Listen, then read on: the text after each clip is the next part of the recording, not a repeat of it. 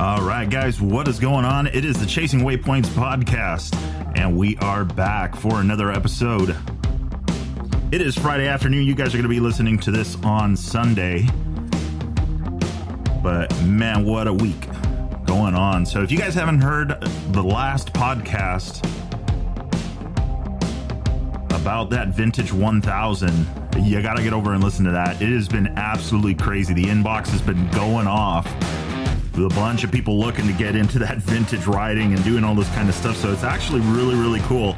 I am surprised at how many people are into that and actually wanting to navigate. So I'm going to be seeing some vintage stuff coming up soon. I'm looking forward to working with the crew, trying to come up with something over here on the West Coast and do some more work. But anyway, this time around, we've got somebody special coming onto the show. That is going to be Chris from over at MotoMinded. If you guys are not familiar with them, they are making a bunch of handy products. It started with some 3D printed stuff and now all the way over to rally towers. So absolutely looking forward to this conversation. Talking to them. Should be in on the chat here in just a moment. But hope everybody is having a good week. Want to try and catch up with a few of the past guests and see what they are up to in the rally world. We got Sonora Rally coming up here a couple months, and then we've got Baja Rally, the 6-day event, coming up as well. I believe they got another 2 events also planning for that. So, should be a lot of fun. All right, looks like Chris is with us now. Give it just a sec. Let's get this music down. Chris, you there? I am. Can you hear me okay? Yeah, we can hear you all right, bud. How are you? Good. Yeah, excellent.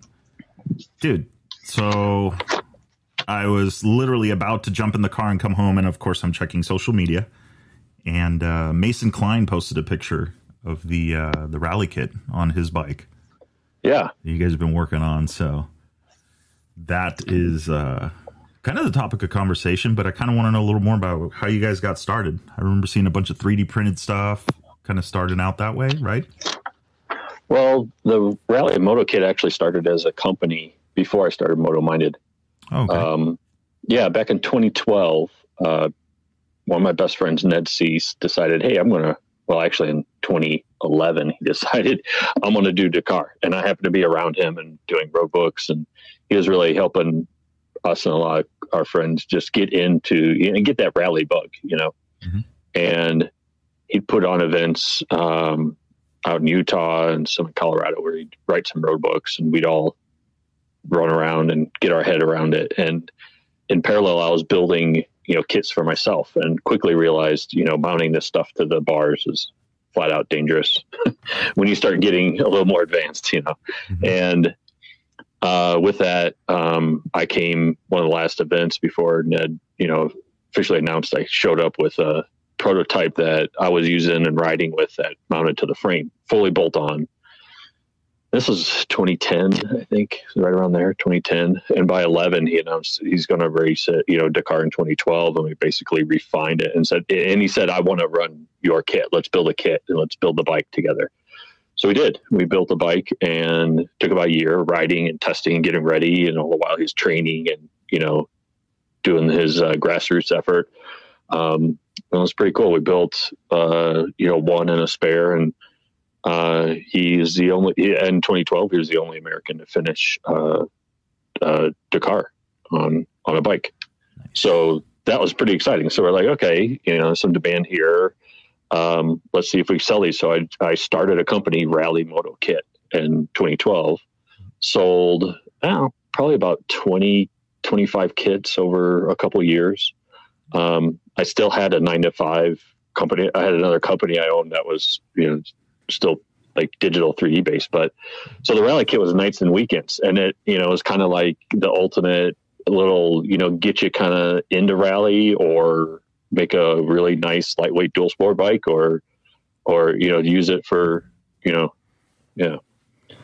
it kind of went from there. Sold it a couple years, again, nights and weekends. I was like, this is, it's just it was a test, we will, in the products world. I was in the services world and moving into products. I'm like, this is not good. It's killing all my nights and weekends. Everybody had some event or deadline, race, something that they're, shooting towards. So it was just crazy. It wasn't the right time. for me. So I shut it down and then in the parallel started MotoMinded. A couple of years later, I started MotoMinded. And that was, you're right, around a 3D printed product. It was the first product I did was fully 3D printed, and brought back the Rally Moto kit a few years ago. So like a 5-year break, I got away from building towers and doing that and got back into it. But in parallel, started up MotoMinded, did other products, got to know, the first product was a pillbox. So a 3D printed little holder that kind of held your basic essentials. And it's now kind of transformed into what we now sell today, which is our Moto Essentials kit, MEK for short. Kind of holds that, those essential little things on your bike or in your gear that you kind of need on a ride of some of these fuel injected European bikes. So there's a lot of parallels there and other, directions we went the stories, but that was kind of the start of, me getting into moto products was the Rally Moto Kit company. And then now it's a product under MotoMinded, brought it back as a product. Nice. Yeah. Well, and I've, I kind of seen, I saw, let's see, it was a Sonora rally a couple of years ago. I think it was I'm pretty sure it was on Scott Bright's bike. Scott Bright had a prototype. Yeah. Version 2 prototype. We developed together, just chasing super lightweight. And with others, you might have heard that prototype did not last the race. I was experimenting with bending some aluminum plates and things like that. And it just didn't work out. So I went back to the drawing board. That's part of it. You gotta, sometimes it works, sometimes it doesn't. And it was a lot of lessons learned in that one that he had, and gone forward in parallel. I've developed a really simple bar mount with him. He kind of went away from the fairing. He just wanted less weight. And together we developed, with his ideas and direction, we developed a really simple bar mounted one that kind of has three adjustment bolting points. We may launch it. It's more just a side project for him on that. If someone reaches out, we might do a run of 5 or something like that, but pretty specific to Scott's wishes. It's a really cool kit. It keeps, back to, if you're going to bar mount that and do the speeds that Scott's doing in a rally, you need to have it, that center of mass of all that equipment needs to be like as close to the steering pivot as you can. Otherwise it's going to make some dangerous pendulum effect. If you hit a bump and you got that weight cantilevered out 6 inches, you got some problems. So with Scott, we ended up, instead of doing a full tower, I kept going the direction I'm doing with the Rally Moto kit with the full bolt-on tower. And then we also built this little minimal bar one that Scott's running today. Has room for, basically it puts all the components on the top of the roadbook holder. It's a mount that puts the 2 ICOs and the other, the device and the antennas all up on top. Nothing below the roadbook, where a lot of people split it, with some of the simpler mounting things. So again, pretty unique to his wishes, and I think it works out great. He's been liking it. So yeah. But the Rally Moto kit itself is still, that it's a full, rally kit or dual sport kit. It's sold about 50-50. I think, it's about roughly 50-60% of our customers want to, put it on their bike and make a really lightweight dual sport bike, where the others are like, I'll start it as like a dual sport setup, but I definitely want to try rally. And it's built that way to convert it back and forth easily, as well as bolt on and off really fast and easy too. So it's neat. Yeah.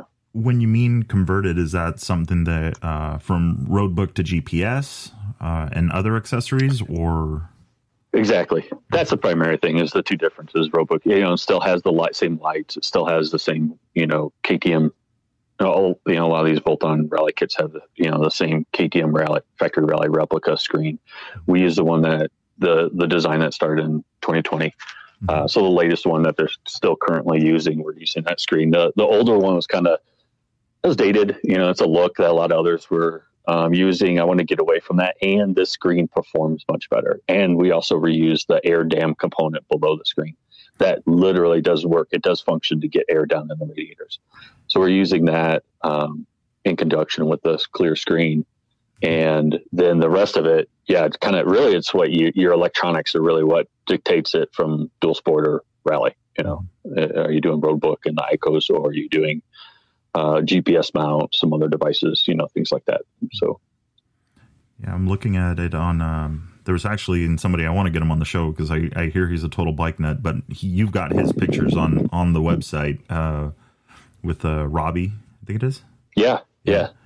And I'm seeing what you're talking about, the air dam. So, people listening in and not seeing this, and I'll post some links in the bottom. But so you've got the windscreen, and then just below it, you've got kind of these fins that spread out. So those are functional and getting air down into the radiators. Is that what? They kind of aim it a little bit downward, and then with our little side panel connectors, if you choose to run those, they come with the kit. They basically connect. They're the lower part connecting to the bike. They're not structural. They're just more aesthetic. They also help a lot more capturing some of that wind and keep it from going up over the tank and downward into the radiators. Gotcha. Yeah. And you guys, so you did both testing. I mean, obviously with that, you're getting air into the radiators, but you did mention something a minute ago about the windscreen. Yeah. I'm personally, I'm not a fan of the newer style, but I have a feeling that you've got some info that might change my mind. What did you guys notice in going from the older to the newer? Less buffeting and really just less limiting. So where we position the screen with the generation before, the limit in the steering was handguards hitting the screen. So unless you trimmed them, you limited your turning radius. In a rally situation, no big deal. You're not making tight switchback turns, things like that. When in a rally situation, maybe in your practice you might. But I really wanted to keep, as much as the steering, as lock to lock as the best we can. And the goal for that is more, the guys doing the dual sporting and my testing and riding. I ride, when I set this up, I'm riding single track. I'm doing everything with this bike. I'm trying to beat it up. I've hit whoops and everything myself, Mason Klein as well, one of our sponsored riders. And we're just putting them through the paces. And one of the things I really wanted was, more and more steering range. And we're only losing about 5 to 8 degrees, depending on your setup that you're running, handguards or towers. So the mechanics of the tower itself now really doesn't limit the steering hardly at all anymore for this last version that we had, this version 3. It's also a lighter screen because it's a more, I think the almost straight vertical shape of it tends to, compared to the previous version, which was much more sloped. It had a lower chin protruding out, and then it sloped back, and then it had a little lip at the top. Where, at the time, that was one of the best performing screens at the time. But the improvements they made on it, I don't know if they wind tunnel tested or what, but it just works better. Less buffeting, less and then blocking all that that wind, so less fatigue. Where a lot of the screens, that's a primary purpose. Mm-hmm. Yeah, and I notice, I have the older generation style on my 790.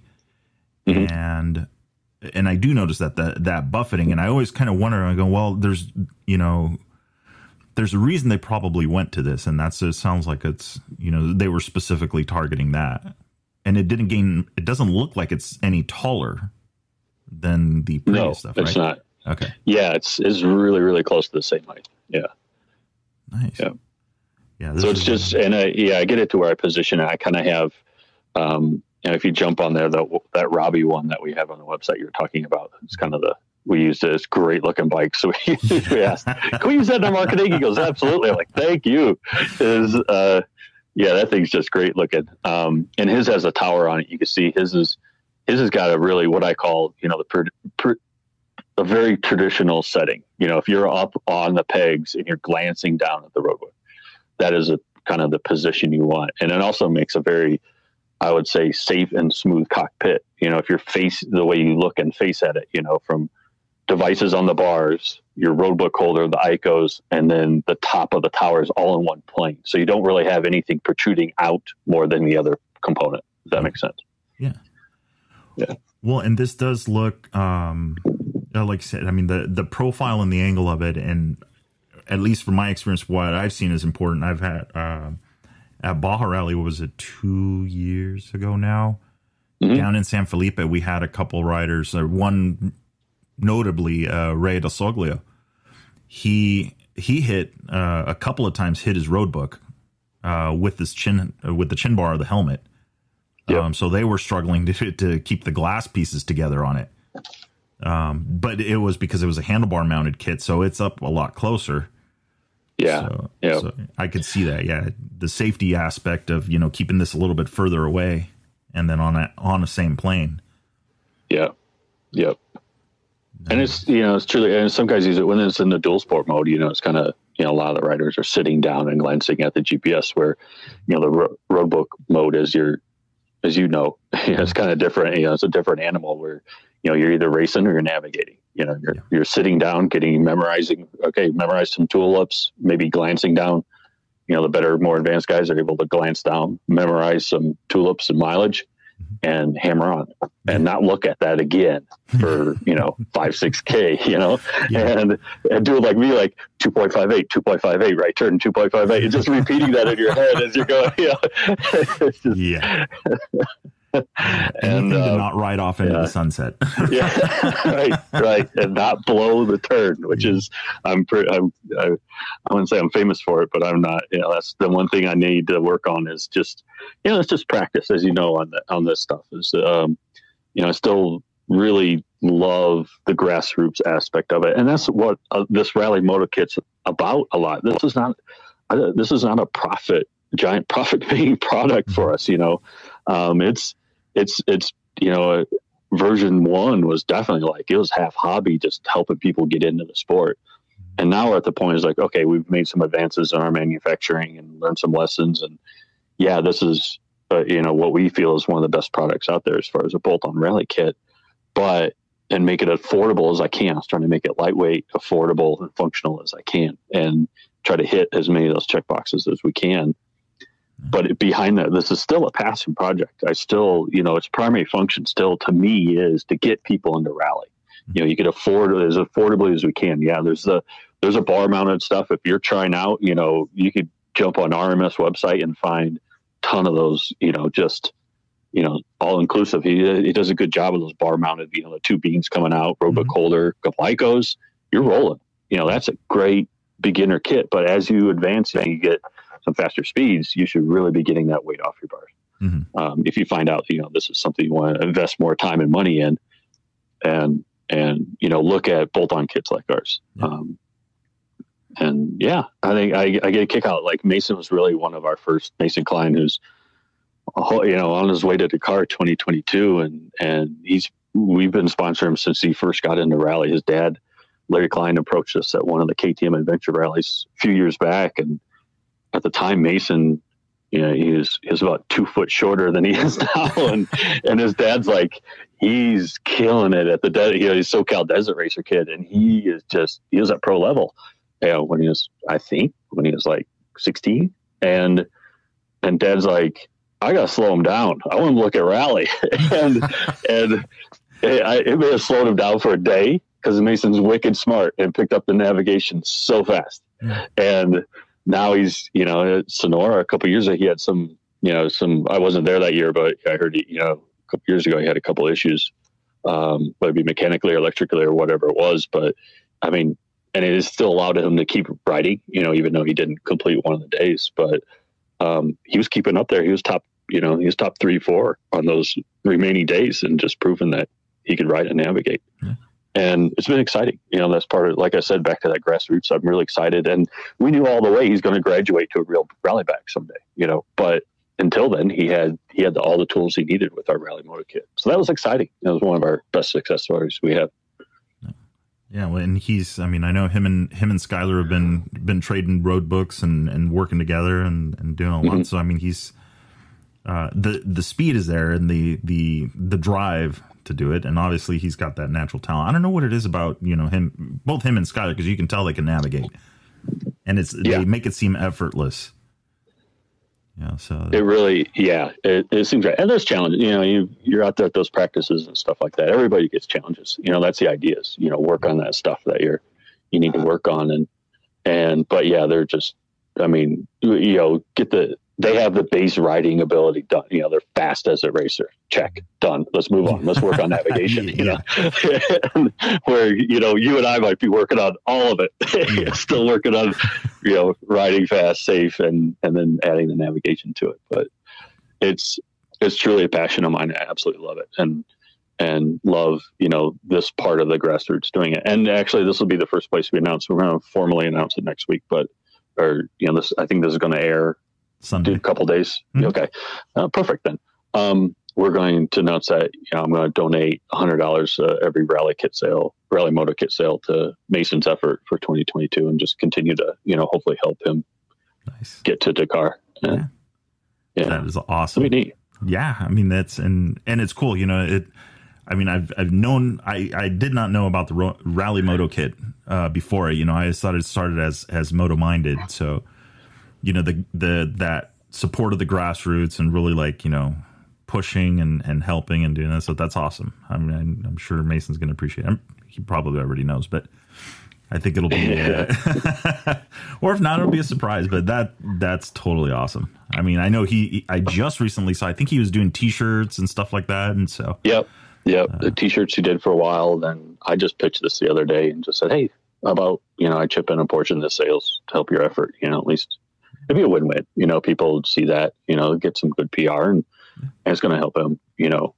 again, we don't sell a ton of these, so it's going to help. Like, he's getting some big fat check at the end, but every bit helps, as you know. You know, when you do these grassroots efforts, and it really helps. I mean, there's a lot of expenses, as you can imagine. I mean, just being around Ned's effort. I was there at the start, and this was when 2012 when started and finished in, it started in Argentina. Mm-hmm. And all the ceremonies and everything were in Buenos Aires. So I was there for the start. We were patiently waiting the bike to arrive via the shipping container. Flew down, waiting on the bike, and it came like last minute, like so last minute. And on that shipping container was, you know, I think Jonas Street's bike was on at that time. Bill Conger's bike was in the ship. So everybody's waiting on their bikes, you know, and Rally Pan Am's truck was in. I mean, it was just nuts that everybody's waiting on this shipping container to the last minute. And I helped everybody prep, so I handed it off to, you know, the one mechanic was helping out Bill and Jonah and Ned, and I'm handing off the bike to Ned, or, you know, to the mechanic at the time, and going through it. And that my role was done. They went off. We had a rental car, and I dropped them off the first morning to go race, and I saw none of it. I saw none of the race, hung out another couple of days and flew back. But it was neat. It was just so neat. It was basically a year of my life. And my wife says that today she was a rally widow for that year, just helping, you know, we were just all helping Ned get to that start. It was a pretty exciting year. But it got to learn the cost. Circling back to that, like the amount of time and cost is just unbelievable, you know, to do that event, even at the privateer level. It's just amazing. Yeah, everything that I've, you know, in the research and just digging and talking to different people and all that stuff, it's like, okay, Dakar 2022. This is the conversation in, you know, fourth quarter of 2019, because it takes, or 2020, you know, you take the whole year and then some to just be able to prep for it. I mean, it's whether it's financially, whether it's the bike, whether it's physically, whatever, it takes literally a whole year to do this, you know. Baja 1000, couple months, whatever. But yeah, right. But, you know, it's kind of like you're stringing 6 of these together, you know, and gonna race for the better part of a month, you know. So it's it definitely I've learned a lot in over the different episodes and stuff. So it's about this. So what? So tell me a little bit about your, like, have you done any kind of rallies? Like, what have you participated in? What have you done, you know, road book wise and that kind of stuff on your end? Yeah, I've done a lot of the, you know, the Rally Pan Am practices. Any other, you know, a lot of the sport, as you know, is pretty underground. You know, especially in the U.S. So riding and sharing road books and doing that practicing, you know, it's kind of, you got to get into that club, you know, and really just doing the Rally Pan Am events, you know, when they do the practice, things like that. That's really the best way to get. I recommend everybody start that way to kind of get your feet wet and just keep digging and keep networking and hearing about those events. So a lot of practices, I was riding a lot with Ned, you know, in 2012 and really doing that. So he's off and doing Dakar. And then a few months later, Nora started, they'd been doing the Mexican 1000 as a vintage only race. Well, in 2012, they allowed modern bikes, and Scott Whitney helped, who you may or may not know, authors a lot of, he's like the grandfather of writing road books and stuff in North America. And they hired him to write some road books for the Mexican 1000 that year. So I was like, oh, and they did a road book only class, no GPS. So I'm like, I'm in. I've been writing and practicing with it, and got my head around it. I was like, I think I'm ready. So that was my first, and it's still, at the time it was still like a fun race, kind of each night was like, there's people partying it up each night, and just half vacation, half race, but it ended up being a race. Like a lot of us, kind of got at the end, these classes and stuff like that, where there's some modern bikes in there, everything from super enduros to bikes like mine. So I think, what was I on? It was a 500 at the time, XCW. And that was kind of the, kind of proved to myself I can do it. Those big miles. Navigation wasn't that challenging, like the stuff we were practicing, whether it be Scott Whitney's road books or the ones Ned wrote or other ones that we're, practicing on, that year prior, far more complicated and more challenging and more that Dakar level, that Scott Whitney historically wrote road books for. So the navigation wasn't that challenging, but it was a lot of miles. So that was kind of mentally like, you get the points where you're just blasted as fast as that bike can go for hours and just going like, I'm kind of over this, and once it's done, and I can see, like, I hear the stories, like, especially the last couple of years of Saudi Arabia, like there's road books that, Andrew Short described, like they got it, like you rolled up road book paper was, maybe a diameter of a quarter for the whole day. And it was like, I forget how many, it was like 500K. Like, you're not making many turns. No. It's something like that. If you have that many, it just burnt. I just couldn't imagine that day, just being on the bike that long at race pace, just literally a travel day or liaison or whatever it is. Yeah, exactly. Those many miles just in a day. I was like, man, he almost did one day what, was half of my race, Oh man. Yeah. And I've done, I did the first Baja Rally. And I think, what was that, 2014 or 15? It's all kind of blurring. All these, and then I've done I was lucky enough to last year do the Wyoming Rally, which is, one of those little bit underground ones, more practice kind of thing, not a race, but, times are tracked. And, but really neat terrain, really, really neat. If you have the chance, go, if you get invited. Yeah, that's one I recommend. It's one of the coolest ones in North America. It's kind of cool. I like this underground thing, and because so you're just riding with a group of guys and you're just checking it out. And I was gonna say is that no matter where, what, how, if you get a bunch of guys together on a motorcycle, you put a road book in front of them, or you say you're even keeping time, or even if you're not, it's likely going to turn into a pissing contest. Yeah. It just doesn't. There's two guys. It's good fun. If there's two guys, two bikes, it's going to be a race. It's going to be a race. Yeah. Whether you like, the pace is going to start picking up little by little by little. Yeah. Next thing you know, you're backing bikes into corners and going. And there's a whole grassroots of support. There's not just what the Rally Pan Am doing. There's a few of us that are trying to write road books for, some of our top competitors to practice. And we're, other than us, mentioning it here, we're keeping it pretty tight.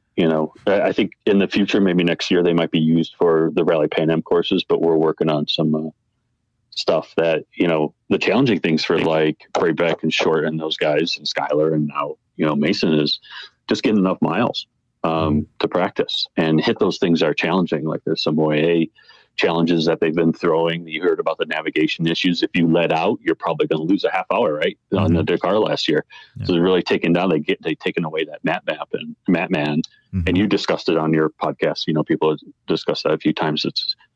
I don't need to reiterate it, but there's some new challenges. You really got to navigate now. You just can't follow and rely on your map anymore. And I really love that. I think I love that it evens the field and you just saw that like it was anybody's race for 3/4 of the car last year or this year. I completely, I blame that change, or I blame that situation specifically on that change. You know, the tires was one thing, but you know, everybody pretty much had ridiculous. their, and the tire roll is ridiculous. It was just their sad attempt. I'm sure there's like, they've always had, since they moved from Africa, they've had what's the driving issue? Insurance, getting insurance to race this thing. Mm-hmm. So I'm sure there's some pressure to, and obviously you want to keep the speeds down. You don't want people getting hurt. These bikes are getting, as discussed earlier in your podcast, lighter and faster every year. And what can they do? That tire thing was kind of they're pros. They're gonna give it 10,000%, whether that rule works or not for them. They're still gonna burn the tires. Yeah. Hey, what's the red line on this bike? Yeah, it's 10K. Yeah. Okay, I'll keep it at 9,999. Hey, back it off for a second. Okay, now we're back on. Yeah. Yeah, and I think that just let it breathe every 30 to 45 seconds. Yeah. Yeah. But you're right, and it was in talking to Skylar about it. I thought like, okay, this tire rule kind of makes sense to me. I see what they're trying to do. You have to be strategic about when you're going to go full send on these things, because you will burn through a 450 will burn through a set of tires very quickly. And it plays into that. But then after talking to him, I'm going, that's very true. The pace doesn't slow down. It's who's willing to risk more on a tire that's not gripping. And ultimately you just hit it. What did they do? They made it more dangerous for the racers. They did, because they're still going to do it 100% on that crappy tire that's barely is going to be in the court soon. Yeah, they're going to run it till it falls apart. Well, you saw it. Yeah, exactly. And I think that it's got to be. They got to come at it from a different way. Okay, the end goal is to slow everybody down. All right, so how are we going to do that? Are we going to I don't know, limit the top speed on the bike somehow, or, make something spec, I don't know. I mean, Formula One's been trying to do it forever. They made the cars narrower and they just went faster. So there's got to be something safer than that to do. Yeah. And we don't have the answer. No. Hopefully they'll do it where it doesn't ruin the sport or make it less interesting. But, the tire thing was like, okay, you're already limiting it to 450 and you're finding out, okay, technology wins, right? So they're going to make them lighter, faster. Find a way. It works. Yeah. Yeah. And, so I love rally. Yeah.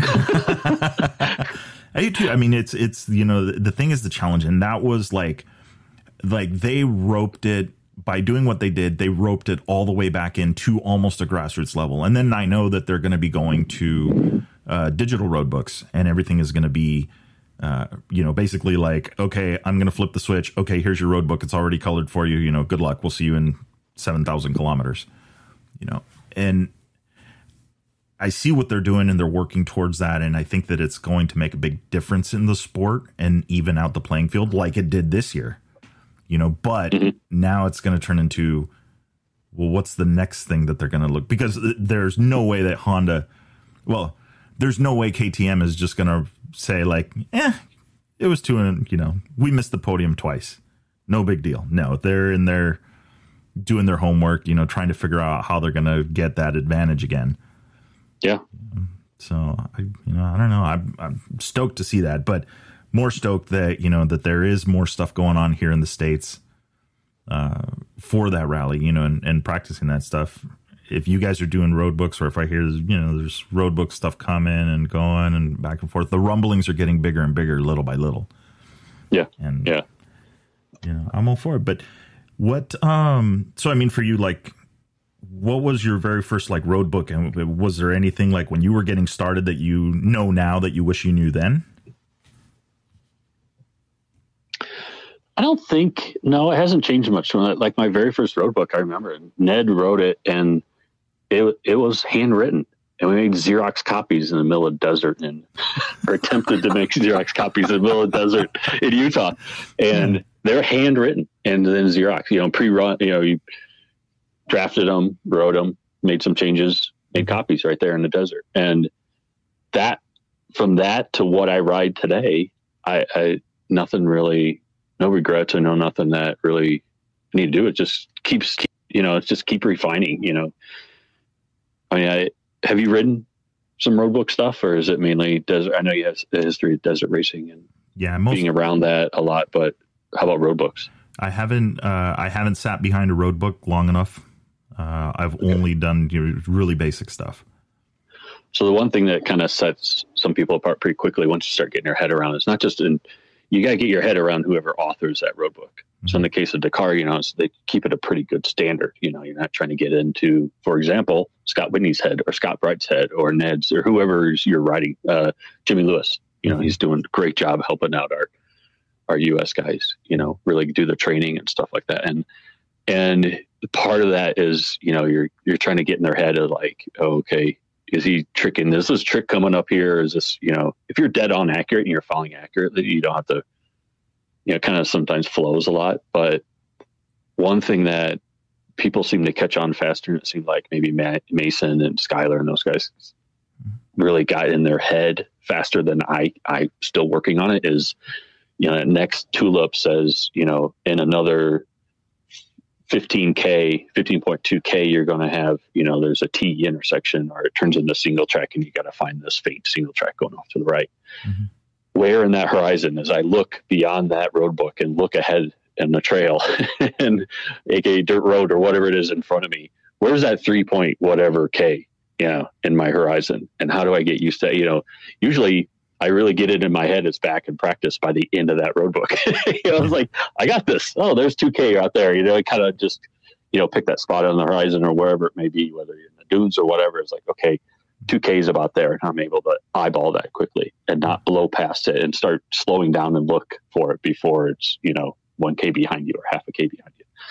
And getting that in your head, I think, is one of the things that really being able to practice that and hit those marks a little better really seems to, your performance goes up and you get to that point of those, aliens, as we call them, those really fast guys that are top ones that really just, it all comes together to them, and they practice them enough, where us amateurs here are mere mortals, or, constantly not just trying to interpret what that is. And that is that turn, that's tilted 45 degrees. Is that road really spilling out 45, or is the next one that's a half, 0.1K up here? Mm-hmm. Is it that one? Yeah. Is it that one? And that's some of the tricks that, Whitney did it. They all do it. You want to practice it as, being dead on your mileage is, it might say, here's a left turn, and it might be a 90 degree, turn intersection. And you're going to turn right here, and maybe 0.1K is another one, and the one that you chose is not the right one, and it meanders off, and you've gone 3K to figure out your error and turn around, where the one just, 0.1K back was actually the one you wanted. It headed to the southwest, and this one headed to the northwest. Yeah. And really just, I love that part of it, where you and I might not be the fastest guy out there on the bike, but if you can navigate well, you it levels the playing field a little bit. Yeah. And that's where I geek out, and it keeps bringing me back. Keep practicing and getting into it. I love riding the road books, and now I'm really getting into the creation and really watching the digital side of it, where here soon we're going to be working on a mount for the digital. Basically, they're going to be tablets for us for a while, until there's some standardization that we're, us will maybe someday be able to buy. But for a long time, it's going to be like, what are you running? You're on an iPad or an Android or this device or that device. So the one I'm trying to, watch everything out there and try to pick the most universal and then adapt, probably the top two most universal or ubiquitous, or who's using what, and kind of make our tower adapt to that. So I'm going to go, I'm kind of an Android guy, and there's a Rally Navigator makes a great app for it. I've been practicing that. So Samsung makes a very affordable, very robust tablet. Mm-hmm. That I'm going to make a mount adapt to it. It's an Active 2. I think it is Galaxy Active 2. Yeah. And I've seen it a lot. I've seen it in Europe a lot, people using it. So I'm like, okay, this thing has some legs, a little Bluetooth or wired, or, we're working on, actually Mason's helping me a little bit with, do we do Bluetooth or wired or something like that? Mm-hmm. Or work with Rally Blitz guys to see if we could adapt their hardware, which is kind of like, that's kind of where it's at in our world. What devices are we putting on these towers or roadbooks? Right now it's paper. It's going to be paper for a long time, but we really got to follow the digital stuff and keep on it. So and it is, in one way it's simpler. I still have a really tough time getting my head around. There's not much. It's hard to make it redundant where, with the paper road books, you had extra you had extra tape. If it tears, if you wipe out, something happens, you could bend it, form it back. It's very analog, right? And you can repair it out in the middle of nowhere with some tape or some more Sharpies or whatever it may be. You can fix out some duct tape, whatever. Bluetooth fails, tablet, you smash your face into your helmet, the chin of your helmet into the tablet. Unless you have one in your backpack, as a backup, you're kind of done. Your ride's done. And I have an issue with that. And especially there's going to be some challenges. I think we'll get around them. But for a while, there's going to be this big limbo period till we adapt something. And this grassroots part, us practicing, us grassroots guys that want to help, the fast guys, what do we adapt to, and kind of follow that. Yeah, I'm not the leader of this. I'm just going to follow it. Yeah. And we'll just make sure whatever there's a popular direction. Okay, we'll make sure it adapts to our kit. Yeah, and I think you're right. I've seen a couple of people running the Android setup, and with what Rally Navigator did, I think they've created a really unique product, even for building road books too. Being able to basically build a road book as you ride. Right then and there, being able to do notes and stuff like that, I think is absolutely huge. But yeah, I agree with you. I think it's going to be Android, and it's going to be really interesting to see these guys in Dakar. How that progresses. Because I know it's called the Tower One. I think you're right. Yeah, I saw a video of KTM. And it was, I think they were doing like something with Toby and the guys, and they were like at one of the factories. And I don't know that they realized or whatever, but in the background, you could see them already had the tower, and they had a tablet on it that looked like the Tower One. So they're already designing this. So we know for sure that this is coming, but how big, like, is it going to be a 2022 thing, or is it going to be, 2023 or what they're... Right, because they're definitely using and testing one in the cars, in the truck. So I don't even know if they were in the buggies or quads, but definitely not on bikes. Bikes were, right? They were pre-marked paper last year. And, the pre-marking obviously I think was good. In some ways it was good. You can see some I forget who it was. There's a bunch of videos, seeing people just taking a red highlighter and just highlighting dangers, putting their own touch on it while they're loading. You got minutes to get this thing in. Yeah. There's no studying of it. There's no seeing, there's no reverse engineering of it, which is great one way. But the other is, you need to really trust the people where, that's one of the things you just learned all these years of marking the road book is you put your flavor on it. What, to me, I always put, an indicator if there's a turn coming up to the left, if there's going to be an intersection to the left or turn to the left, I mark that left side of that paper a little bit more in my way. And you see these other tricks that other people do, and you adapt some and you make up your own. And not be able to do that was kind of like, whoa. And now digital, there's no way to, you can't put any of your marks on it. You can't put that red highlighter at the last second. That's going to be interesting. Like you said, it does level the playing field in that way. But in the other is like, is it really safer? I guess, the guys are going to adapt. They will adapt. Does it make it more fair? Yeah, definitely. Yeah. I think they're gonna have to work on a standard, and so they're all operating on the same wavelength as far as like, okay, we're gonna put triple dangers or whatever. We're just gonna mark the whole box red, or something. I'm sure that'll be liquid or fluid, and moving back around. So, but. I think you kind of mentioned earlier too, is paper's not going to go away. It's going to be a long time before paper goes away. Definitely for us in the grassroots. Yeah.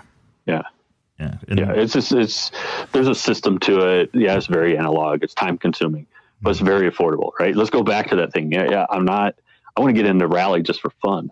The cost of that, not just the equipment cost, but the travel, all these guys that come to like the Rally Pan Am free events, they're coming from all over the country. There's guys coming from East Coast and all this, and just the cost of taking that much time off, mm-hmm. and let alone all the stuff you bolted on your bike and the time that you're doing it. And then I'm seeing the cost too, where I'm trying to write these road books for others. And wow, I've had a few trips just to do this, just to practice. We write them on the sat, you sketch them basically on the satellite first.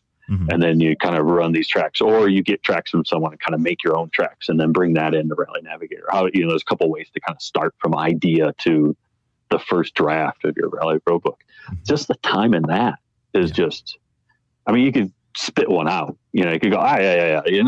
That's kind of the first one I did way back, was like, just here's a route I like, and I want to share that with my friends. So I'm going to make a road book with it. Mm-hmm. And so I knew it well. I had it memorized, basically I knew every little, every foot of that route and did it. But the time in that was still a lot in it, and then you go to share it, and hopefully everybody else enjoys it and rides it.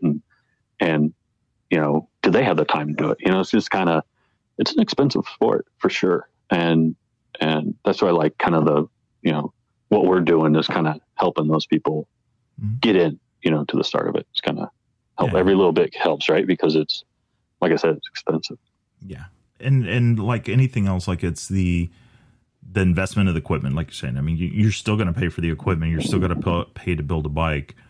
And then you're going to pay to travel. But I think you have to be passionate about it. But then at the same time, you got to think like, okay, I am signing up for this adventure. I may never line up at the Dakar, but I'm developing a skill set that if I won the lottery next year, and I just had stupid money to throw away, I could rent a bike, fly out there, and I have the skill set to at least be able to navigate. May not meet all the requirements. They may not even let you line up, but it's good to dream. Right. But I see that in talking to you too about just the travel aspect of it and seeing different places. Where I don't know if you can divulge, but like, where are you guys doing road books? Where have you gone to do road books here in the States? It's a lot, the easiest place to ride them and get away, because you want to be out there, even I don't even like seeing people that are in the same practice event. It drives me insane if I see someone else in front of me, or I know someone's behind me. Because then you get in that little game, is he going the right way? Am I going the wrong way? And you just tell you, did I do something? Did I miss a turn? And you see some dust cloud out in the distance. Like, he's way over there. What did I do? And just not seeing and just concentrating on my own ride is really what I try to focus on. So in doing that, and to be able to get that really remote and do those big miles and not be in a popular weekend location, you're in the desert. Mm-hmm. You're in the desert. And, it's California desert, Utah, Arizona, Nevada, kind of that area right there are the popular ones. There are some road books that Rally Pan Am used last year that are in Colorado area, goes into Utah a little bit, but desert again. It was far west Colorado. And there's one, it just, that seems to be the best area, just ease of use, tracks, and then you just, to be able to get out there and isolate. Not be around, not be riding through a popular riding area where you might get, meet up with someone or, a line of Jeeps or something like that. Because as we know, just in this COVID time, we were seeing it at the last Rally Pan Am. I was like, oh man, we have to go through that area. It might be a little crowded. And there was literally a traffic jam in the dirt because so many people are out camping. It was like it was a bit ridiculous. So getting out and away seems to be the easiest way, is the desert. And it turns out, as we saw, like where Brayback and Short and Skylar, all of them are practicing, is a very similar terrain to what they're racing in Dakar. If you bring it to that level,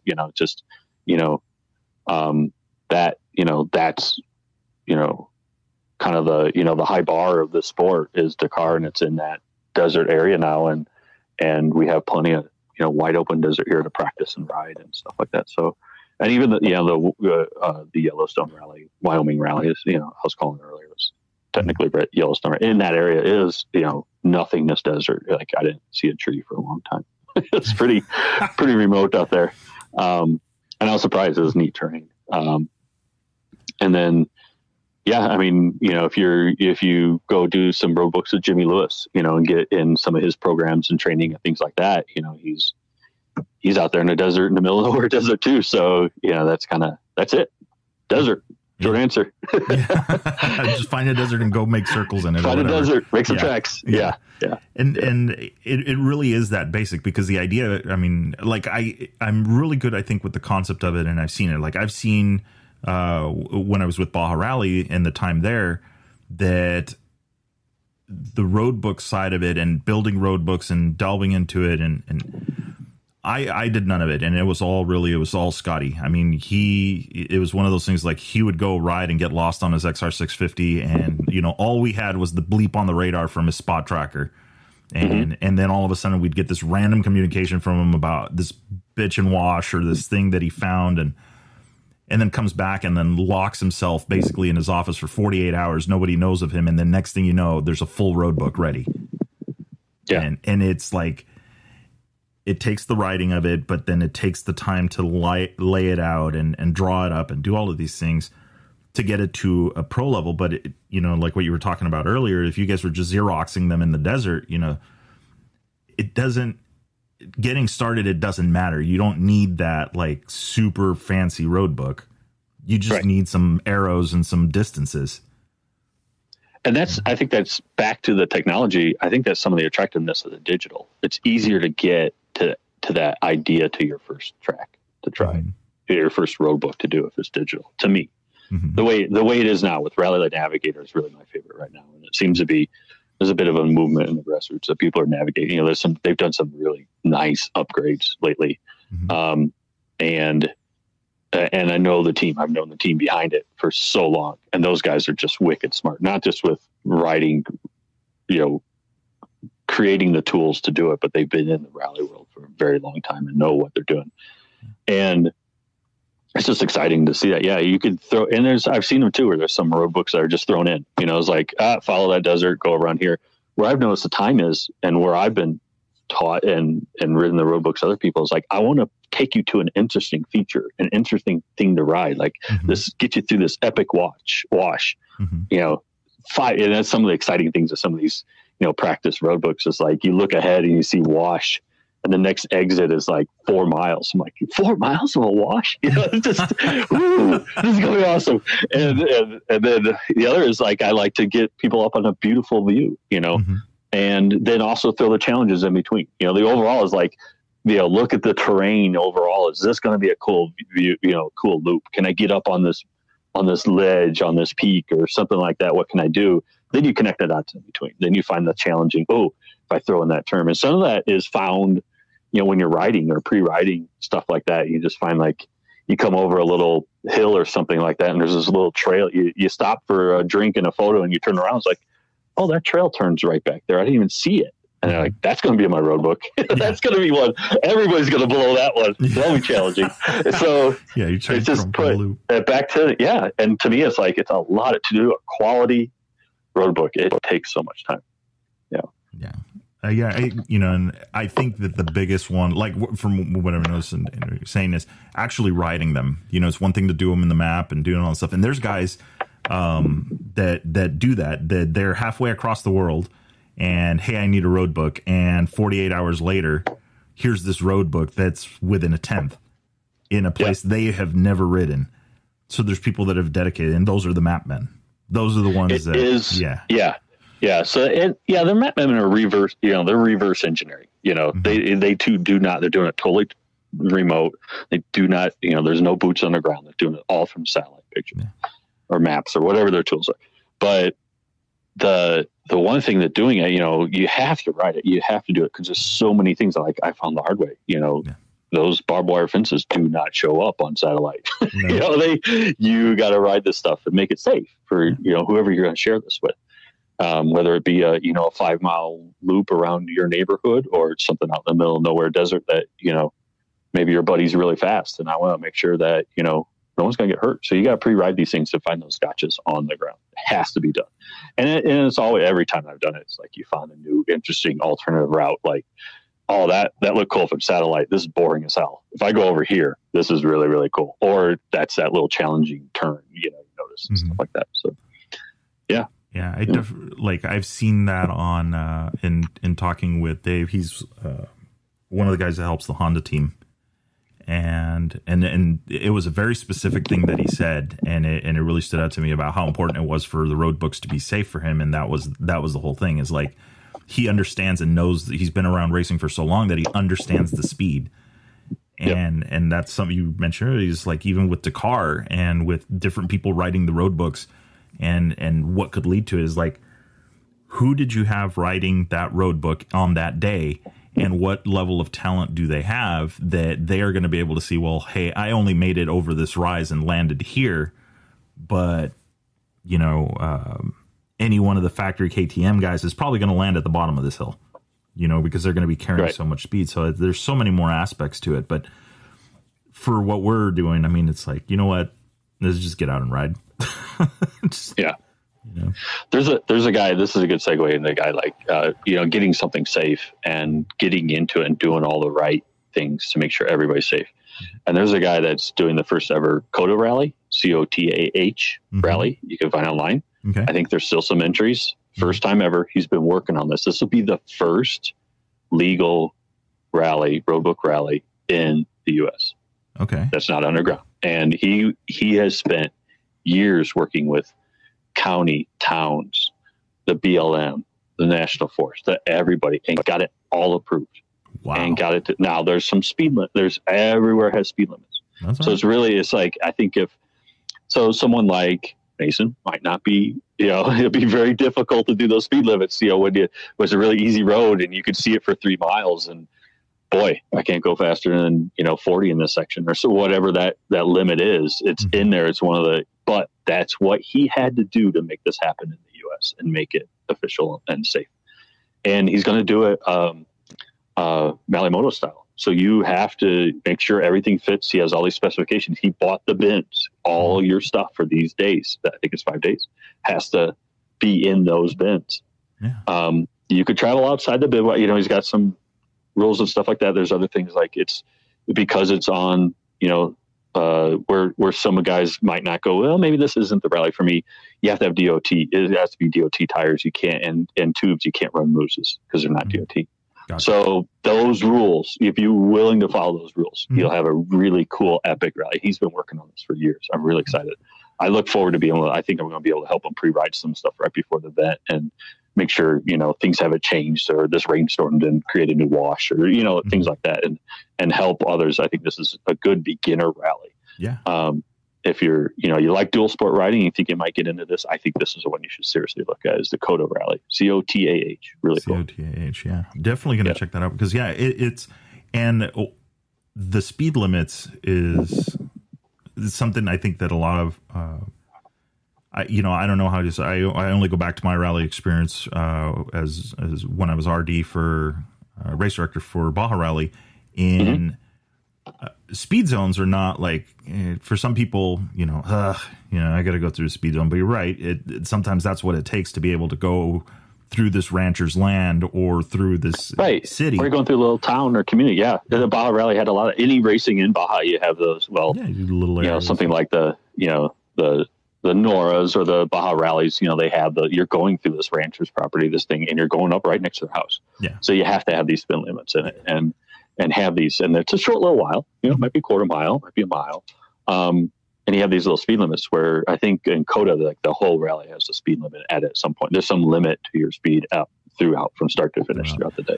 And that's, you know, and you know, it, to me, I always saw it as that is just one more place where you could win the rally and you can make up time, because you're going to get, and they're recording and watching it. So you're going to be able to tell if you're speeding.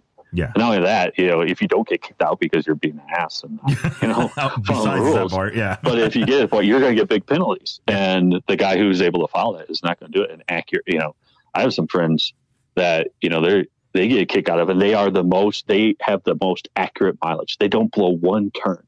They don't often win. They're not the fastest guy, but they're most accurate. Yeah.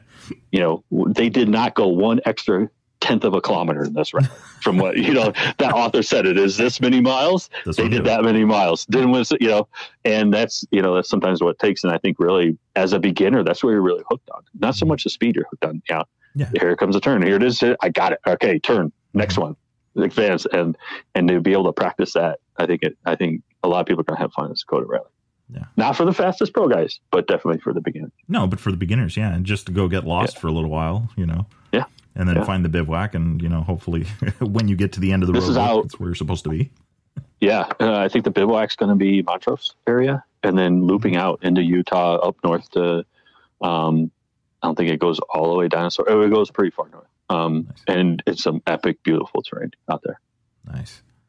Yeah, but definitely, I'm gonna have to just start doing some digging and some research on that one, and see if we can maybe chat with him. Yeah, or them. This fall. Yeah, because it's. I mean, we need those events, and we need those kind of things here. Yes. If we want to see the sport grow, regardless of there being a speed limit or certain things that don't make it as authentic, but just the fact that you can go out and run road books. Yeah. That's yeah. I think all the pro guys in Europe, they don't have Baja races like we do with arrows and stuff like that. They do, but it's like what rally is here. It's very limited. Yes. There's not as many of them. Everything over there is road books. So road books and tighter trail stuff. I've seen a lot. Like there's a couple of good videos of like, what is a road book? And I've shared it with people. And it's a guy running, I think it was in Italy or Greece. It looks like it anyway to me. Mm-hmm. Speaking some language I can't speak, but he does a really good job of overlaying the road book on it and showing you and seeing it. And I bet you all of us have shared it or watched it. And it's just, tight, neat, fun ride terrain, but it really helps you get your head around what is riding like this to follow the road book. And it's pretty neat. And seeing the European style with, just the terrain they have and stuff they have, they don't have a lot of wide open deserts. They don't have a lot of BLM land, things like that, or it may be any. And, just how do you do that? And it's popular as hell over there. It's like soccer over there. It's the same equivalent, like the biggest motorsports race in the world. Very few Americans knows what it is. And if a handful of us goofballs, what do you think? Maybe 60 of us, passionate goofballs know about this, and it's growing every year. Like it's been pretty exciting to see, not just our rally kit sales, people that are like, oh, I want this car style look, and they go for our deal, even though they'll never put a road book on it. They just like that look to Braybeck winning, and just all these Americans like, oh, wait, what? He won what? What is that race? And just have an American win for the first time just is so exciting. Help build, again, back to what you said, build that sport. And with the grassroots and Americans doing well and seeing this style of lightweight rally, turns out, rally race bikes are the ultimate dual sport bike, right? They're dependable. You got windbreak, you got all the stuff. You can put all your navigation equipment on it. And turns out, this movement that we have, that we feel you have the ultimate lightweight dual sport, if you built on our kit. Yeah. You got the mileage, the range and all that stuff. And it's like more people are getting out and exploring, and this is kind of the way to do it. But, for the ones that said that I will never buy a BMW because I don't need heated grips and I want to go do more off-road, these bikes I think are really, really growing quickly. If you're that goofball like me and go, oh, there's a single track over there, I want to hit that too. Would you hit that on your big GS? No. But could you? I guess. Would you not have fun? No. You're still going to have fun with this. Yeah. So everybody's like, oh no, the bike feels really light. Until you're doing 0 miles an hour, and then it is 650 pounds. Right. Yeah. And I will say, but I will give the GS guys credit. The 1200 GS in the hands of a proper rider in Baja is actually hard to catch. How long the suspension's going to last? Yeah. Right. There's some components. The weight sometimes catches up. Physics kind of play a role after time. Always there to remind you. But there's always a talented guy that's going to get it going. I mean, you see some of the stuff where, Jimmy Lewis racing that HP. And that's some epic stuff there. I mean, that's basically a slimmed down GS, same motor, same frame, pretty similar. Yeah. Just exciting to see that stuff. Yeah. And I really see the movement, especially like you ask guys like Mike Spurgeon at Takamoto Co. The huge growth that he's had focusing on the 500s as this is what I'm going to sell the best accessories around these bikes, and I'm going to focus just on these. And that movement of people going like, this is one excellent, these 500cc lightweight dirt bikes, you add a couple components to them, they're go anywhere bikes, and can still travel on a long, boring high-speed dirt road. So going to be fine. Yeah. You're not breaking its neck. Exactly. They've really come a long way. And then not, You could always spend a lot of money on suspension, get some quality suspension, like, our buddy Alex at Conflict. I run his stuff. I can't believe how nice it is. But anyway, plug on that. But, some of these are coming out of the box, ready to do stuff. And you always have that, possibility to throw accessories on it. And that's the market we're in. And we're always happy to help people with that. But just having that platform of the 500 cc's, the 450s, 350s, and be able to, like I said, again, bolt on a few things and go anywhere. I think people are really, really starting to get behind that and go, yeah, sure. I have I just bought 950 Super Enduro. Am I going to take that on stuff? That's got a specific tool purpose that I'm going to, use that tool in. And a little 300 is another tool, but that 500 really does a lot of overlap and bolt on a rally tower or just, minimal screen, like all the stuff at RMS. You've got a really capable bike, whether you're doing road books or just trail riding or exploring. Yeah. It's a pretty exciting time right now, especially with the technology of these bikes lately. Yeah, exactly. They've made, and the fact like that the recipe has been really pretty much the same for a while now. The 500 being longer in the tooth, that basic. Now, yeah, it's the forks and the suspension and the kits, your rally kit, the tanks, all of that stuff has just come along to suit that, 790 changed it. I think the 790 brought the guys that wish they were riding a little, a more dirt capable bike, but they were already in adventure bikes. And then maybe some of the guys that have graduated from the 500s to wanted to do something more miles on the road, that kind of thing. I mean, it serves its purpose, but I don't think the 500 itself will ever be like replaced, because even the 690, right? The 690, the ladder frame on the 690 and the way that they're designed is based kind of like on the first KTM bikes.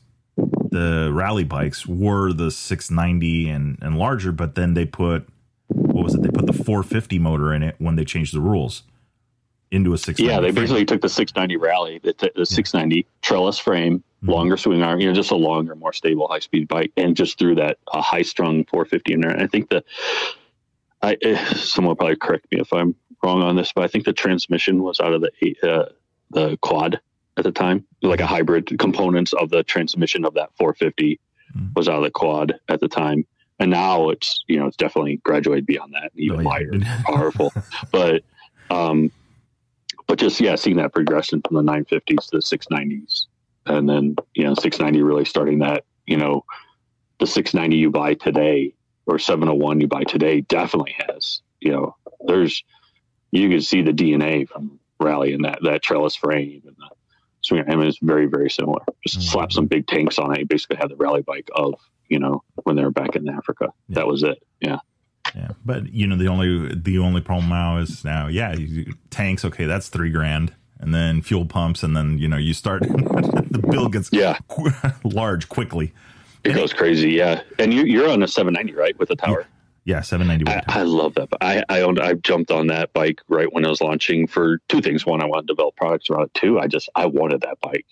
Just all of it. And talking with, I'm lucky enough to be able to, talk to people like Quinn Cody, and knowing what he developed, his touch of the suspension tuning and everything on it. That bike out of the box is some of the best handling and best chassis of a big bike I've ever ridden. I've ridden all, like I said, Super Enduros and the Adventures and all that stuff. I've been on GSs and wow, and to me, the biggest factor are those low tanks, that low center of gravity. I described that bike as being flickable. That big bike, I was like, this thing is flickable with this weight down low. I rode, so a buddy of mine, I don't know, Travis Brock from Every Single Sunday. We went out on a ride up to Big Bear, and he had gotten his and had just started working on it. He goes, here. I go, and I feel like this is going to be a really expensive ride. It usually is, right? Like it usually is. First one's free. Yeah. And you're right. The very first thing I noticed, I'm going, there's no bike here. Where's the bike? I mean, you literally, you think about it, and the bike was into the corner in a very linear way. So I was like, I was on my 850, and I was used to my 850. I was like, hey, it's an 850. I can ride it. It's quote unquote lighter and more nimble than the 800 GS that I had because it had more power. But the 790 was just so different. And then the first time I remember touching dirt with the with the 790, it's like not even a mile in, and I was like, oh, this thing is different. This bike, this is exactly what you said. The chassis, the suspension, like anytime I hit anything on the 850 GS, it was like, oop, this is gonna hurt. And and on the 790, it wasn't that way. It was completely different. Like, oh, wow, this actually absorbed it. So I'm actually in T-minus a week from today. I'll be in Alex's shop. Nice. We'll be working on the suspension on my bike, and this is going to be the first bike that I actually go, okay, I'm just going to do the suspension, go all in on it and just try and get it the best, because I intend to keep this bike for a long time. And I'm like, okay, but inside me, I'm still thinking, I need a smaller bike, to run these routes and stuff like that, because you're going to still get into places, the KT and the 790, even on its lightest, 450. I think the Rottweiler one is like 430, 420, somewhere in there. I mean, they got the weight down on that 790, but it is still not a 500, right. weight wise. Right. So, the 500 won't go away. I mean, I think they feel the 690, I think, is more on the table for being ruled out because of the 790 and now the 890. But yeah, I hope they always keep a big single, but I've heard those rumors too. Yeah. The 690 701 is just such a cool, it's kind of teetering now. Yeah. So the trend lately, and they don't sell hardly any of those 690 701s overseas. It's a US thing, especially the 690. No. I heard the percentages of how many they sell in the US versus everywhere, all other points. And by far the 690 is like, they're keeping it going for the Americans. It seems like they're still buying it's a US bike. And and I hope they do. It's definitely got its place there, that big single and well balanced now, single cylinder, nice, displacement. But I see them going that way. If they make a lighter weight, the 390, that's not there. But if they make the 790, 890 kind of overlappy, shifty thing, I was like, I'm kind of puzzled there. And they jumped that to that 890. I was kind of like, oh, something might happen to the 690 and 701 because they're going to fill something in there. Maybe it's something between the 390 and 790 being a parallel twin, or is it? That's what I've kind of heard. Who knows? Yeah, there's a lot of rumors in that area right now, which is, I still with that trellis frame and that just that look and the displacement, it fits a nice niche. Obviously, then there's a lot of Americans who are buying the heck out of those 690s. They can't make enough, but it's.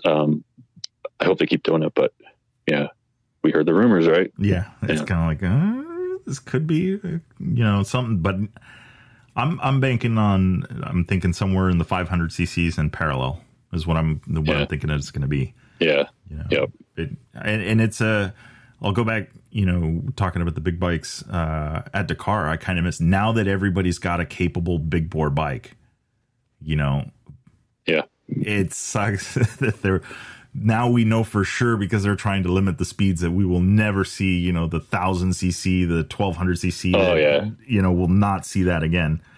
I mean, these 450s are just as fast as those bikes back then anyway, but, it's like, we'll be on small bikes for a while and smaller. Oh, that'll suck if they make it even less, limited down to 350 cc's. Just to get rid of. Yeah, that'd be the beginning of the end of bikes, maybe. I don't know. I hate to think that, but yeah. I mean, I hope. I just think maybe. Yeah, I don't know. I mean, they're running out of. It seems like where do they hold the events? It seems to be like trying here. So those where they're at now in Saudi Arabia is like big easy miles. So where do you slow them down? Navigation. Yeah, and hopefully that turn and maybe more complicated, more challenging navigation that I'm hoping that's the route they're going to go to try and slow them down versus some kind of new rule that we scratch our heads on, like the tires. Like, really? Yeah. Hey guys, making it more dangerous. We gave you 6 tires. This year it's 4. Yeah. Right. Yeah. And you have to do this brand. And you have to do this. Yeah. Yeah, exactly. And the knobs can only be 10 millimeters, right? That 5 standard. Yeah. We're measuring them every day. Don't you dare do it. Correct. Yeah. Anything more than that and you're done. Yeah. I don't know, or limit the rear sprocket. You can only run a 56 tooth rear sprocket or something. Right. They'll come up with something. They'll figure it out. So we've been talking a lot about the rally kit and all that stuff. So just kind of closing it up, but let's talk about MotoMinded. What are you guys up to? I mean, when we first talked, you were saying you were moving the shop around and doing some stuff.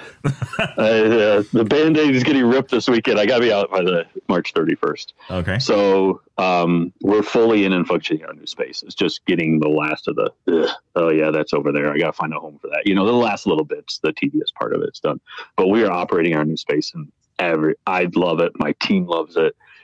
We have some breathing room. We spent a lot of time on getting just our layout more efficient. We've got this beautiful linear workflow from, our raw machines to raw parts to assembling and testing and then shipping, and all has this nice linear flow.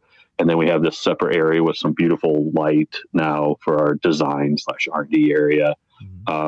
Just so excited about it. It's nice. We're in it operating. This is like the first couple of weeks that we're like fully in operating both our basically our office side and our production side. And it's just, we're all excited. It's just a place that it's back to, I just want to have a place that you walk in the door. It's like, yeah, let's do something cool. And that's kind of where we're at right now. I'm really excited about it. Yeah. Nice. So with that was a beautiful distraction and get out of that, and gets back to something I've been trying to launch for 6 months now. We're doing a lot of testing and refining. I'm really excited about this new product. We're launching our own switch line. We're calling it the Bomber Bar Switch. Okay. And it's kind of inspired from some of my frustration of some of the stuff that's out there to kind of rally setups, having these wide, bulky switches. I wanted something bomber, as in the name, really tough, really strong, but also very narrow. It's not taking up the minimal amount of space on the bar. And we're going to start with a single and a dual switch options for KTMs and others. We're going to offer the switches like a builder version of switch. Just a couple wires. Here's a switch. Put it on your bar. Use it how you want. Have on, off, and momentary. Okay. And starting with some KTMs, and we'll do a beta line for beta bikes. Sherco's in dire need. Actually, I've been working on that too. They have a Sherco actually has, and that bike's gaining some popularity. Great platform of a bike, but for some reason, these crazy Frenchies, they integrated the map switch and the start in the throttle assembly. So the main housing, the aluminum housing of the throttle, where that the cable's coming in, winding around, right next to it, attached to it, part of that is the is the map switch and the start, and wouldn't be too terribly bad either. It saves a little room. It's not as wide as a separate switch. But they put a horrible little map switch on it that breaks usually after the first ride, and you don't know what map you're in. No. And so we're going to separate out a nice domino throttle tube that we'll sell as a kit, and then this map switch and a start, and then you can customize it too. Like I'd rather, for the folks that want to switch up stuff, I prefer to have start and kill together on the right, or I like my traditional KTM style, really dirt bike, start on one side and kill on the other. And we're going to do, we'll have all those combinations ready, and they'll be our typical thing, a plug and ride. You're not going to be splicing any wires. You're going to plug it as a direct replacement. So you're going to unplug your stock switch, you're going to plug in our switch. It's a new plastic we've been testing for a while. As you know, a lot of our stuff is 3D printed. We're kind of paving the way with additive. The proper term is additive manufacturing. And we're working with this new polycarbonate with some carbon fiber infused in it, and it is bomber tough, and it looks beautiful. And with the switch, we're just pushing the limits of how thin we can make this plastic get really, really strong. And we're making it water. I want to say it's waterproof. We've been testing. We're soaking them in water for days, pull them out, making sure they function. We're testing them far beyond the limit of where they're at, and I'm giving them in the hands of some of these extreme enduro riders and letting them beat it up for a while. And we've been making all these tweaks and adjustments, and I'll ramble on about these for a while, but I'm really excited that now that we're moved in, I got the time to finish and launch this product and actually get it in. Yeah. I'm super curious to see it. Cause you're right about real estate, and especially like for me on the 790, I'm like, all right, I got the tower on it. I've got a road book holder that I picked up from RMS and Rally Motor Shop. And then Now it's like, okay, well, I need to put a switch so I can advance it and retract, go back and forth on this road book. But then I look at my handlebars and I go, and there's no room. So I've you still have to have the basic bike function. That's what we're focusing on. We're not trying to make rally switches. There are some excellent rally switches out there. Yeah. We're not getting in that game. These are basic bike functions. Yeah. Just some kill, start, map, high, low. Okay. Horn even. Yeah. Nice. Yeah, it's and I dabble a little bit in 3D printing, not anything like what you guys do, but I can share in the frustration of bed leveling and finding the right material, and then coming back when it's 33 hours into a 33 and 1 minute hour print, and it breaks apart or whatever. But there's just so much that goes into doing that. Like, if anybody thinks that they're going to get into 3D printing and say, hey, yeah, I'm going to make this product and it's going to be bitching. It's not. It takes a lot of work. So I can only imagine what you've gone through on that.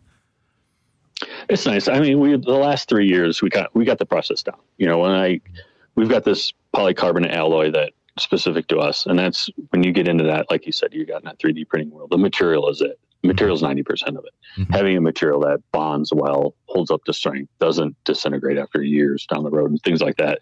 And you saw it, like once I decided, like, this is it, we're back in 3D printed parts on dirt bikes with a lifetime warranty. You break it in riding or race conditions, send us a photo, we'll send you a new part.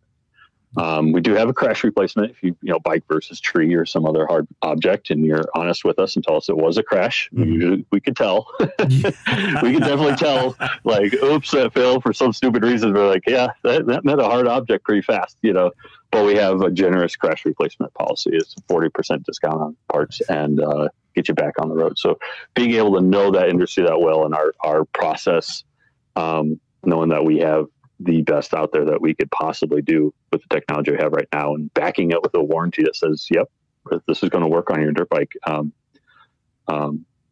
It's been a hard, those first couple of years were difficult. There's a lot of lessons learned, things like that, but we have a process now.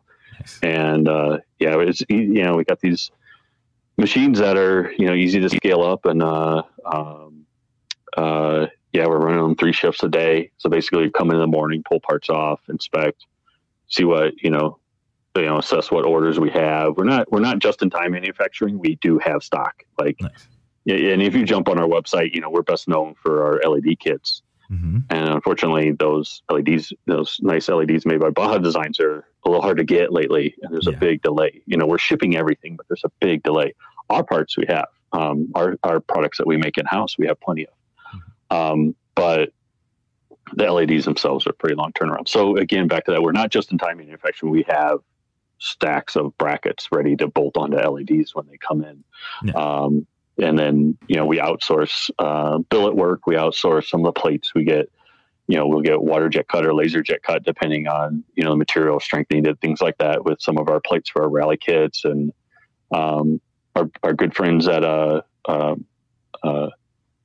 Billet Racing Products, BRP. Mm-hmm. They're just up the road from us, and they do the billet for us. So it's our designs, but they'll do the manufacturing of the billet components for us. And I think we got a pretty good process on it. When I started MotoMinded, I really kind of like, this is a design company. We're going to design really cool parts. Unfortunately, with where we went with when I started and scaling up and started 3D printing, I was like, and I still look to see if we could, offload the 3D printing production part of it, or do we spin that off as a separate company someday?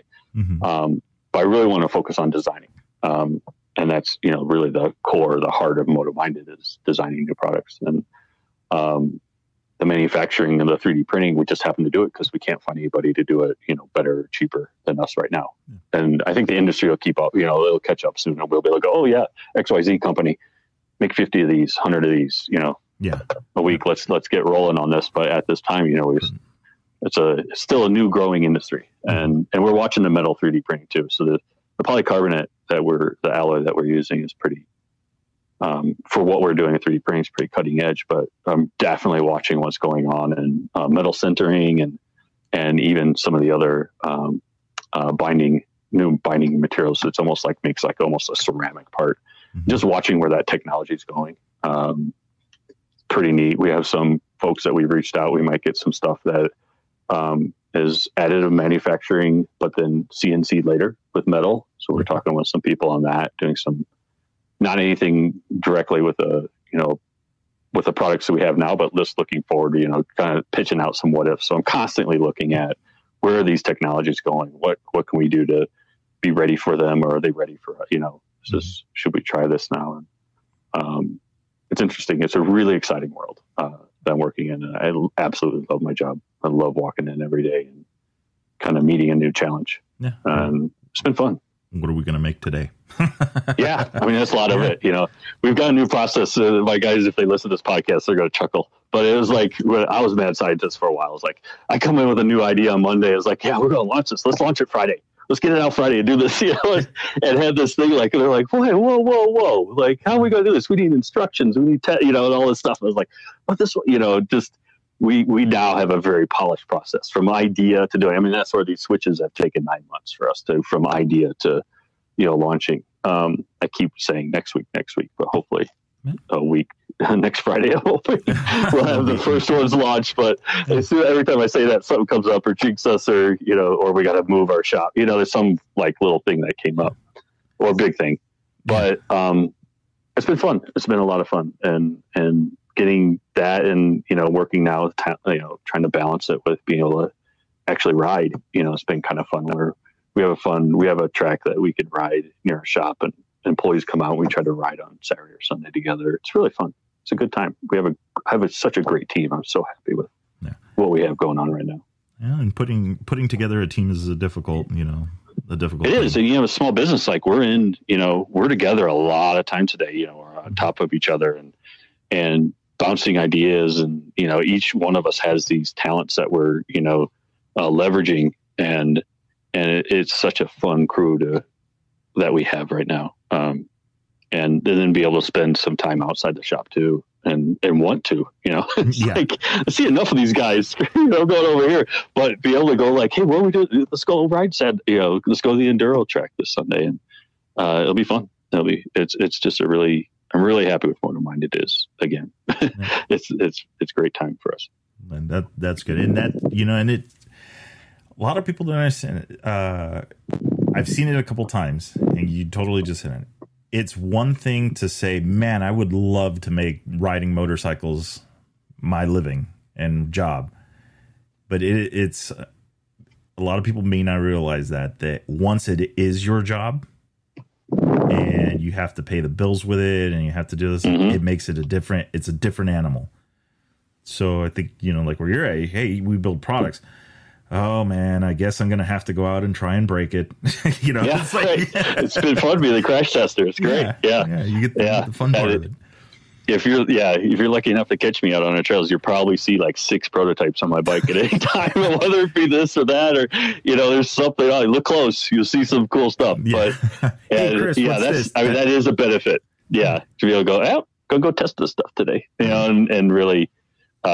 That is an exciting part of it. But also there was a couple of years like I was not riding. It was not a fun time. And really it was that business part of it, trying to be the accountant and this and that and everything, and be able to offload that now. And as the company grows, just get to the point where we could enjoy our personal time more. That's been great. Because you hit it there, like you turned that passion into your work, and now good luck. Good luck with, actually wanting to go ride. And that is the challenge with small businesses for sure. Yeah. You got to wear every hat. Not a lot of hats. No, it's every hat. Yeah. There's some early interviews, like hiring employees, like you got to be a jack of all trades. You're going to be answering a phone. You're going to be over here, pulling the part off a 3D printer. You're going to be, putting something in a box, and you kind of, with the small company that we have right now, you kind of have to spend some time as part of it. You're going to spend time at each one. And just because you need to know that process and how that works, it's different. And we have a handful of designers, we have a handful of production guys, and we can all kind of help out. And it's been fun and challenging.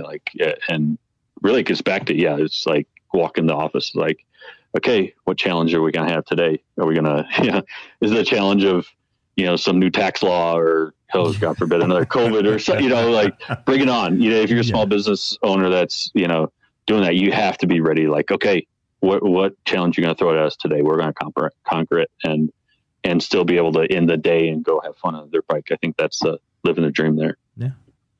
And want to go have fun, Yes. Like, all right. Yeah. Yeah. You know what? It's riding time. It's 5:30 somewhere. I was just looking. So where are you guys based out of anyway?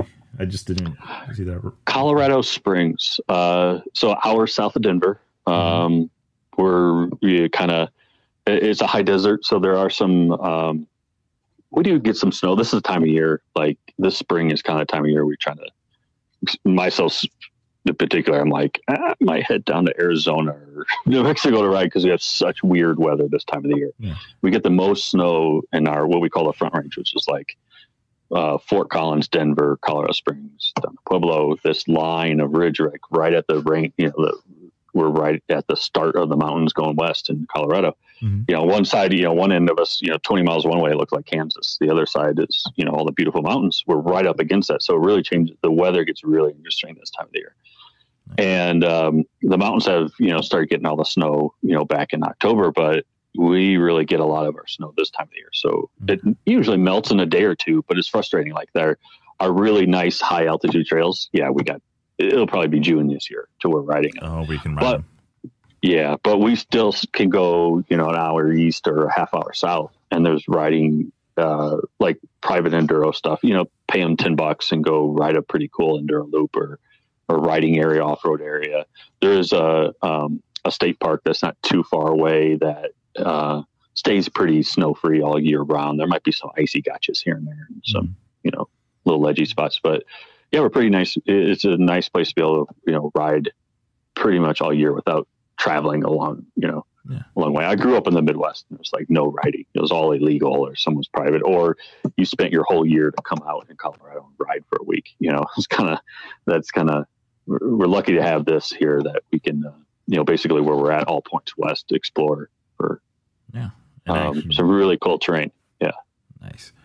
Well, it's definitely on the list to go ride and do some stuff out there. I mean, I know Baja, but it's kind of easier sometimes to say, well, I've done that already. Now, what's next? Where's the next adventure going? So there's a couple of events this year. The TPA, the Trails Preservation Alliance, was the grassroots, they do a trail symposium. It's called the Colorado 600. Mm-hmm. Really cool. They're going to be doing that. It's always out of some epic place. It's like 5-6 days of beautiful riding led by pros like Scott Bright and other people like that. Mm-hmm. That's going to happen this year. Check it out. Trail Preservation Alliance, Colorado 600. Mm-hmm. We're going to do an event with a couple others like Eric at Wolfman helps up. We team up. We did it a couple years ago. We didn't do it last year with COVID, mm-hmm. but we're going to bring it back this year. It's called the Mountain Moto Meetup. Mm-hmm. It's all its presence is a Facebook group or a little Facebook page, but you look Mountain Moto Meetup. We're going to set the date soon. It's going to be in August this year, mm-hmm. and it's out of some of the epic riding out of Colorado. And there's a few of us that'll help you out. It's a little bit of trail education. It's not a full guided route. It's just kind of like, hey, we're going to gather here each night, talk about riding, and the next morning we're going to have some people, knowledgeable people, kind of send you out in your directions. Everything from big bikes to some of the most epic single track riding in Colorado. Nice. Yeah. Yeah, that's so I'm just in the background. I meandered over to the Colorado 600 stuff from Colorado TPA. Yep. .org. Yeah. You got it. Yeah, so that's pretty cool stuff on this. Huh. Definitely. They've been doing it a long time, and it's really neat. Yeah, and you'll probably be able to ride with some, really interesting people led by, like I said, Scott Bright and Ed Caesar, a couple of the trail leaders on some of the routes. Mm-hmm. There's big dual sport rides, more challenging single track stuff, everything in between. And folks like, there's some pros that show up there.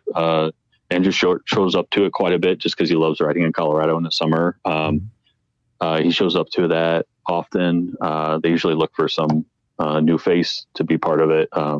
There's a big dinner one night, kind of talks about, what it's a trail. It's the Trails Preservation Alliance. So that the money that goes into this helps us keep trails open. They basically pays and funds lawyers to fight to keep trails open in Colorado, and it's a very important kind of movement that we need, because there's a lot of people trying to close access to us. So we need to fight for our right to ride.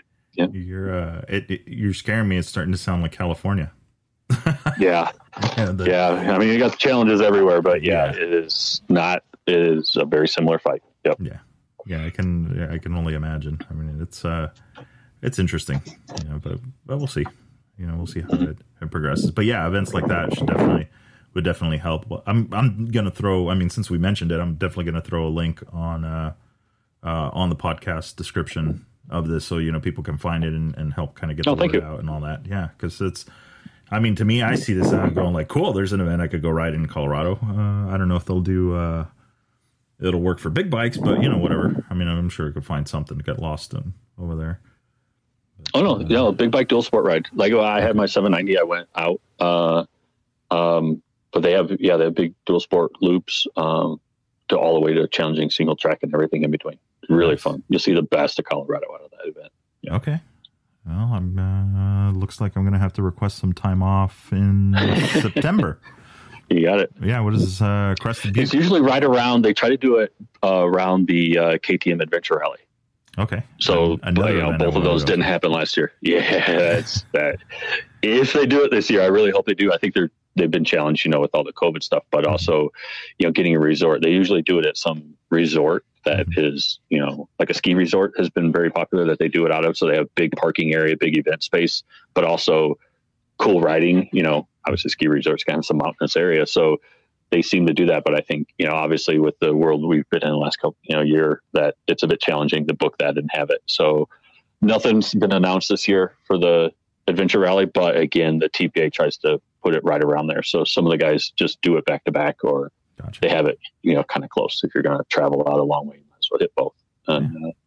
Yeah. Nice. Well, definitely on the list now for sure. Yeah. You're going to have to do it. Well, cool. Well, I really, really appreciate you taking the time and talking with us and getting some information out there. That's really cool with the thing to support Mason Klein on the rally kits that you're selling. So definitely drop a link in there, and we'll see that out on Sunday, and then get the links and information and all that stuff up there as well for this the Trail Preservation Alliance as well. So great, and thank you for inviting me. This is cool. I enjoy the other podcasts. Listen to all those guys from Matthew to Scott Bright and Alex on it and all the others. I haven't got through every one of yours, but I've been going through and it is like, I have it on in the shop. Like I'll be in my shop this weekend, and that's the thing I do is podcast. And I use Spotify, and I've been rolling through your stuff. It's pretty neat to be able to queue it up and listen to them. And I've been sharing it and telling people, hey, check out this podcast. Yeah. I appreciate that. Nice work. I really appreciate it. Yeah. Yeah, I think the next one, this last one that we did with Adam Shirt of the Vintage 1000, dude, that's some crazy stuff. You have to check that one out. It's I have it. That title just caught my eye right away. That's going on the list. Yeah, it's we're gonna need some vintage bike parts, I'm sure. After that. I may actually have to stop doing this because, it's like, all right, I'm talking to you. I'm thinking, man, I need a bike like Robbie's bike. I need that MotoMinded tower on it. I need this and I need that. And then I talked to him and I'm like, I wonder what kind of old beater I can find on Craigslist to go do this stuff. Right. These podcasts are just too expensive. Next week we're going to talk to Alex. It's like, right, exactly. This podcast brought to you in part by Visa. Yeah, right. I'm excited to hear and I was listening to Alex's and that you guys, talking about you going to visit him and everything. And I got a chance to visit him a couple months ago, and it's a cool shop and be able to see that. And the work he does is just, we've been in the rally stuff together, and I've always made up some excuse to. It's kind of like, I'm using everybody. I'm using this guy's suspension. I'll get out to go to get it. And this on my 500, which I haven't even really released it much yet. He went through a KYB. He's just set me up with the best suspension I've ridden to date. And it is so planted, so stable, so confidence building that I just didn't know it was possible. That guy has the touch. And it's, as he talked about, it's not, you get what you pay for, but I think bang for the buck, the suspension these days is worth every penny. Yeah. Kudos to him. And I'm excited for you getting it set up with his stuff. And you're getting the new stuff, right? That he's developing. For the oh, that's cool. Yeah, so that's cool. I'm looking forward. We went back and forth and we did this and that. You could do, and I got to the point where I was like, okay, I just need to not try and be so scientific about it and really stop overthinking it and just let him do what he does. Try and because I know suspension, but for cars, not for motorcycles. And I'm just like, okay, you know what? I give up. Like, all right, what's the deal? What do I need? And he goes, there's black magic in there. There is. It is. So, and each guy has his own little touch and trick and everything. And it's just it's such a fascinating industry to be in. It is. A couple clicks, a shim here, a shim there, and next thing you know, it's like you're riding somebody else's bike. So yeah. One of the best selling points, so I could skip it in real quick, is like I was riding this latest suspension that he built for me. I was out riding some washes, and it was all a lot of side by sides in it. So I had that it had some long bends in this watch. It was a big wash and had these long bends, and that side by side chatter. You probably I don't know if you experience it, like those little washboards that they make are just unique. Yes. And I'm just railing in it riding, and I'm with a couple other guys, and they're just like, they stop and they're shaking their wrists and like, enough of this, let's ride somewhere else. Yeah. I'm like, what? Like it ate it up. I didn't even know, like visually I could see it, but I didn't feel it at all. You didn't feel like it on the bike, didn't feel it on the bike. It was kind of the first time I realized it. I'm like, oh, this is next level stuff here. Cause I just dealt with it before. And then you get to that point, it's like, oh no, I didn't feel that at all. Like that little stuff, that stiction and everything. And to be able to hit, like I got it on, I've got, the 4.5 gallon tank. I've got my tower on it. I got my gear and everything and be able to have that stuff just eat it up and work in those different ways. When the tank is empty, there's a lot less weight in that thing and you're tired by then and still work at that point. It's just awesome. I'll get off that. It's just like, I could talk about it all day. It's like, I just really, suspension's been, I geek out it more and more lately, and I didn't know. I have not spent one dime on, tuning suspension until like 20, kind of when KTM, or I should say WP made some changes back around 2016, 17, 18, it was kind of like, oh no, this is not working at all. I got to pay someone to fix this. And that was kind of when I started spending my suspension. It just kind of worked. And I was at a different level, back when I was riding the bikes in 2008, 9, 10, 11 stuff. And just seeing where, some of the bikes lately, I was like, no, you have to get this work done. It's okay out of the box, but you really got to hire a professional to get suspension done anymore. To get it knocked in. Get knocked in. Even at 790, do you have do you have that WP? Do you have just the base? Yeah. Explorer. Okay. You don't have that jump up, the Explorer Pro, is it? No. Is that the one? No, and so I was warming up to that idea, and then I started talking to Alex about it, what's the setup, and then he said, I got something coming, hold on. Yeah. When he says that, pay attention. I got something for you. Well, yeah. And and it's like, you look at it and the numbers will be out and all of that stuff, but you're still going to be ahead. Even if you went with his full A kit, you're still ahead, because even if you're not getting Kashima Koda and the WP Pro, and you're not getting the Diamond Leica and all this stuff, and then you still spend all that money on WP, and then you still got to send it to Alex so he can valve it and spring it for you. Yeah. Where his kit is kind of already ready to go, and it's already all the top of the shelf stuff. So that's just like, okay, fine, I'll wait. I am the worst for shiny object syndrome. You're in trouble. Yeah, it's horrible, and so I was like, okay, we're going to be patient, because, I've known Alex for a while. I met him through Baja Rally, and we hit it off, and we're always, back and forth when we were in the bivouacs and stuff like that. And it's like, okay, well, obviously he knows what he's doing, and obviously he built Conflict into this household name, and so, all right, we're going to Conflict. We're going to get it done this way. And I had a lot of great people offer, and help me kind of open the door to other suspension shops. And I just, in the end, I was like, you know what, I just got to go with my gut. And it, I said, okay, let's talk to Alex. So cool. I'm excited. Cool. It should be good. That's neat. We'll see. We will see. But cool. Well, I will let you go.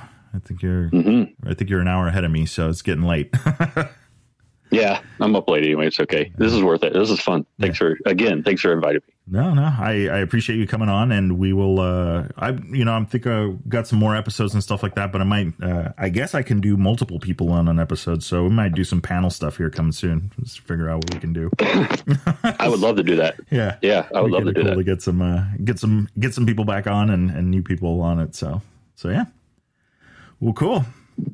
All righty, sir. Well, I appreciate you taking the time, and we'll talk to you soon. Thanks again. Chat soon. Thanks. Yeah. Bye. Bye. All right.